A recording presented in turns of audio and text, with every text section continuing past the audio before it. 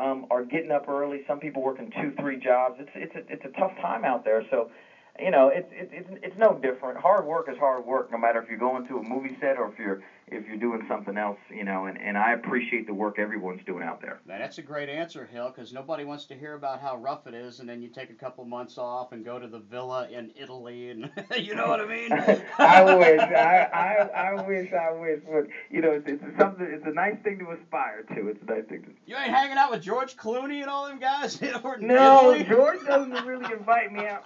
I do see him out every once in a while. There's a restaurant that he and I both like, just a kind of a little local place that he loves some red wine. I'll tell you that. And so I see him around every once. It's over by our studio in the valley. So he's a really nice guy. I really appreciate him. I guest started on an episode of ER years ago. Yeah.